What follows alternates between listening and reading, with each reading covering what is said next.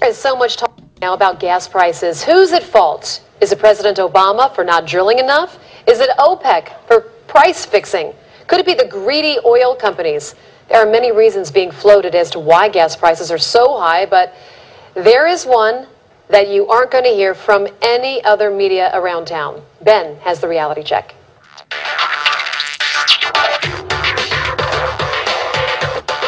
Well, it is true that there are a number of reasons gas prices could be so high, but if you really want the truth, the answer is pretty simple, but it's very hard to fix.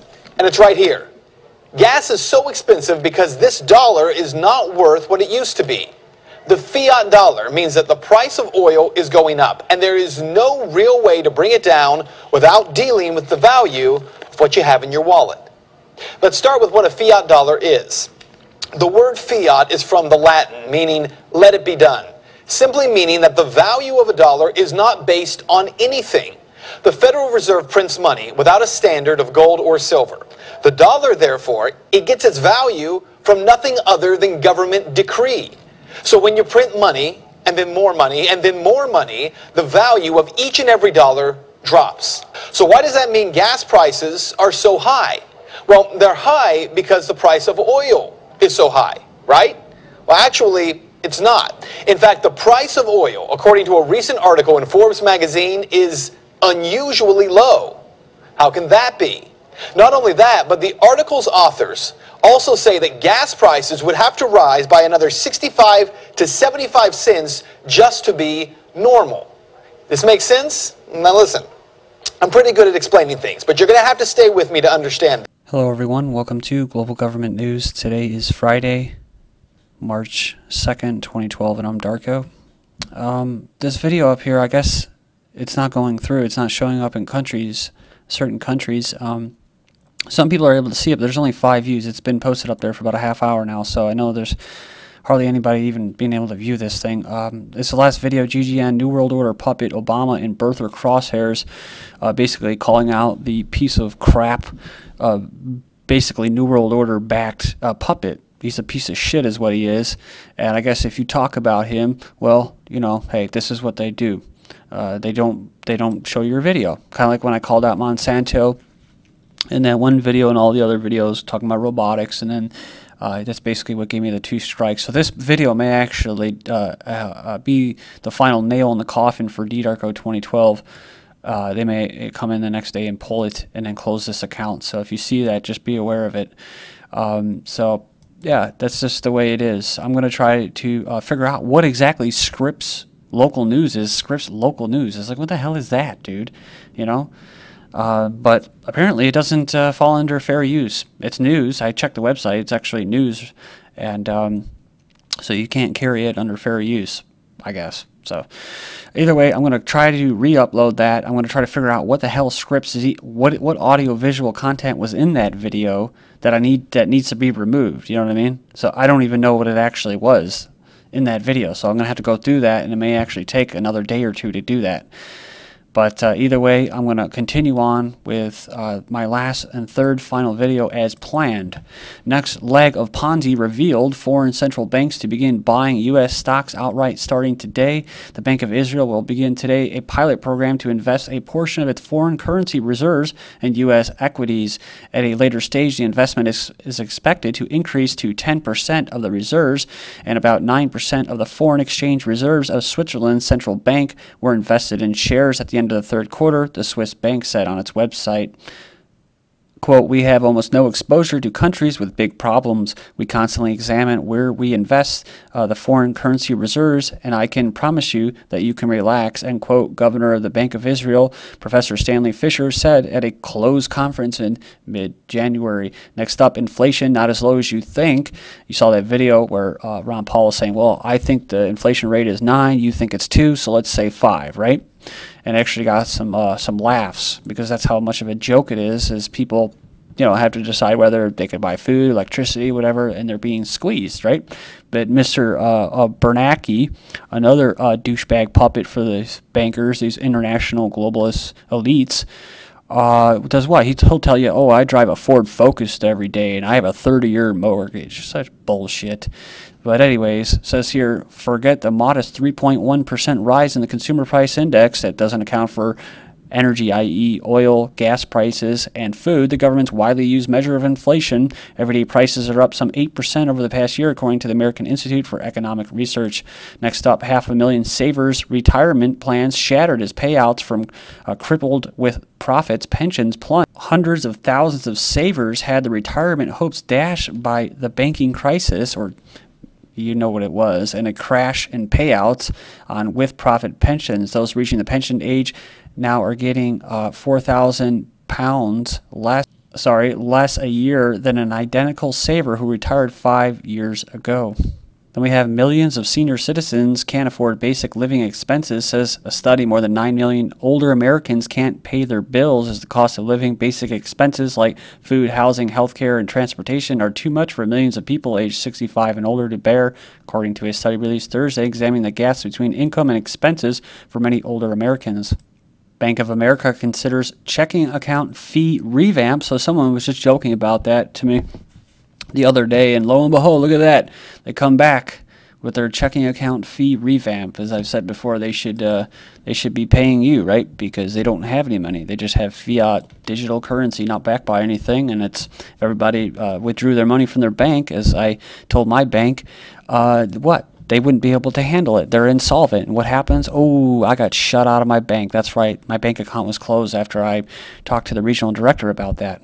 It's a big game. It's a big scam. Like George Carlin said, it's a big effing private group, right? It's a big club, and we're not in it. So limited gas pains, why the U.S. is better able to handle higher gas prices. So here in the U.S., we're able to handle it, right? We just eat less, or we're more cold, or whatever, whatnot, right? We can't take the money you had for your children for college or whatever. You can't do that. So we just we put it all towards the oil companies, British Petroleum and Royal Dutch Shell. And they actually go in there and give you reasons about how it's going to be painful and it's going to hurt, but it won't torpedo the economy, right? It's all about the economy, which is helping you so much at this particular moment, right? Gasoline prices rise for the 24th day. Next up, I have on gas. Diesel costs 40 pence more a liter in the country, i.e., I believe it would be about, 40 cents or something like that. In rural areas, less. So Sudanese troops massing near border, South Sudan says, and this is over what? Oil. Says Sudanese troops were massing near the disputed border, and the Sudan's armed forces had bombed 2 oil wells in South Sudan. More blood for oil in Somalia. That's where Britain, the UK is going, along with the Falklands. Scores killed in U.S. drone attack in Somalia. Assassination drone has killed scores of people in an attack on the outskirts of Mogadishu, Press TV reports. Also on Tuesday night, the unmanned American spy plane attacked a number of targets in the southern city. And just a quick side note, in another incident, a U.S. spy drone crashed near Halane military base in southern Mogadishu. Then we have Insight, conflict looms in South China Sea, oil rush. And it goes on there and it basically says that 2 Chinese vessels were threatening to ram a survey ship. The Philippine commander's message was clear: don't move, we will come to the rescue. By then, the Chinese boats had left after chasing away the survey ship, Veritas Voyager, hired by, the UK again. Hey, it's our buddy, the UK-based Forum Energy PIC. It's kind of like in Somalia where they actually call the company like African Oil or something like that, and it's owned by a Canadian company. Chinese government buying up our farms, says Senator Heffernan. The Chinese government is buying Australian farms to directly feed its population, a senior Liberal said on the eve of a visit of a top Beijing official. Said the purchases were unmonitored and did not have to be approved by the Foreign Investment Review Board. Mr. Zhu has argued that there is a move by the Chinese government to buy land overseas to ensure a secure food supply for the future. He believes the produce would be sent back to China from farms now being purchased. Says Chinese investment interest in farms grew tenfold in 6 months to April, according to Real Estate Institute of Australia. Next up, aid activities in China, basically going on saying how they're giving Australians and their representatives are giving all of their money, or a lot of their tax money, towards the Chinese, right? So they come and they can buy their farmlands and that. Chinese consumers embrace pricey SUVs. Then from February 17th, 2012, Congress is set to hand over highways and freeways over to foreign corporations. New toll roads planned for all 50 states in an effort to parcel off and sell out the entire sectors of America's infrastructure to foreign interests, and it's continuing daily. H.R. 7, the bill at issue here, would put tolls on roads American taxpayers funded and paid for, in which they continue to fund through gasoline taxes diverted to the Transportation Highway Trust account at the IMF. H.R. 7 will effectively end our right to travel freely, as if we're able to do that now, by making the cost of travel so expensive that we won't travel. Then we have retailers join payment chase towards digital wallets. Walmart and Target join project aiming to make plastic obsolete. That's right. I said they're among 24 retailers working together to develop a mobile payment system to compete with similar products from Google and big cell phone companies, according to people with direct knowledge of the product, turn cell phones into payment devices. And it's, of course, what all these groups are eager to satisfy the growing demand of the consumer, particularly younger ones who want payments to be less cumbersome, i.e. they could swipe their wrist to make payments. That's why they attack the youth, man. They don't have a freaking clue.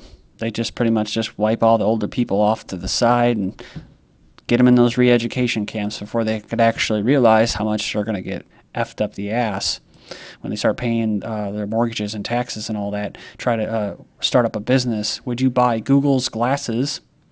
They would look similar to normal glasses, would have location information that appeared on the lenses. The glasses will probably have 3 or 4 inch screens that will display information pulled from various Google services about the wearer's surroundings. Glasses are also able to record video, which should appeal to spy thriller or Terminator fans, right? Big joke. No, it's about, ratting out your comrades, and it's about voyeurism is what it's about. Moving on here, we have Pentagon's Project Avatar, same as the movie, but with robots instead of aliens. And I included that article, that older one, because of this one, February 29th, 2012, Russian moguls plant our brains in robots and keep them alive forever. Well, it's not just his plan. There's a lot of scientists and people that are on board for this. It says the U.S. military's Avatar initiative doesn't go nearly far enough. He wants to construct robots that'll, within 10 years, he hopes, actually store a human mind and keep that consciousness working forever. Science fiction or fact, could a robo-apocalypse wipe out humans? And a professor at University of Massachusetts said the technology already exists to build a system that will destroy the whole world, intentionally or unintentionally, if it just detects the right conditions. The scientists take over. C.S. Lewis denounced transhumanism in 1945, quote, dreams of the future, far future destiny of a man were dragging up from its shallow and unquiet grave the old dream of man as God. He was quoted in that hideous Strength 1945, quote, no more gods, no more faith, no more timid holding back. Let us blast out of our old forms, our ignorance, our weakness, our mortality. The future belongs to post-humanity. Max Moore on Becoming Posthuman, 1994. That's why the Russian would say, what? This project is leading down the road to immortality. Remember this, Werner von Braun, Dr. Carl Rosen, False Flag Wars and Exopolitics. So after communism and capitalism was, quote, defeated in 1941, both which are, like Hitler, I think, even said, they're both sides, 2 different sides of the same coin, both created by the same douchebags that I was talking about earlier. These false flag wars start with a war on terror, followed by a false flag war against asteroids and near-Earth objects, and finally a false flag war against extraterrestrial civilizations. Each of these wars, starting with the false flag operation on September 11, 2001, has had a weaponization of space and occupation of the solar systems as a significant objective. February 27, 2012, asteroid to pass Earth. In February 2013, asteroid with a diameter of 40 to 90 meters is to pass the Earth. And the next February, NASA reports. For the moment, the scientists rule out the risk that the asteroid may hit Earth. Next up, asteroid scare for the year 2040. Scientists say that there's a very minor chance that it would hit Earth, and it says in September 2013 they will have the opportunity to make additional observations of the 2011 AG5 when it comes within 91 million miles of Earth. And it finishes up saying there's no need for further research, and even if it were to hit, it remains to be seen what steps will be taken by NASA. Don't forget Project Bluebeam and the religious deity type false flag. Here you have Jesus' discovery, web abuzz, Jerusalem tombs beneath complex can be traced to Jesus of Nazareth, in which the New World religion will come. Anti-sect dumps Monsanto data on the web. They were quoted as saying, your continued attack on the world's food supply has earned you our full attention. We know about the virus causing stillbirths and deformities, and now it's hit horses, but it's climate change, no. Like a senior scientist warned, GM soybean and corn are responsible for the high rates of infertility and spontaneous abortions. This is GGN. Thank